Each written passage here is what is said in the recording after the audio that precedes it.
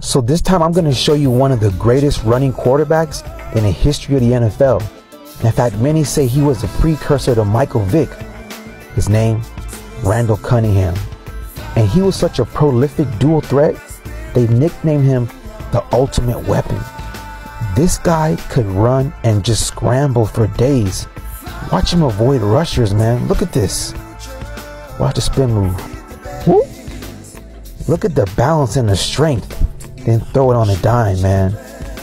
Watch him avoid Bruce Smith. Houdini, man. Now you see me, now you don't. And then he had a rocket arm. Look at him launch this one.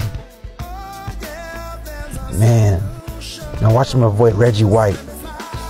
Boom. Then launch it. You see, he was known for his deep ball. He threw a marvelous deep ball, man.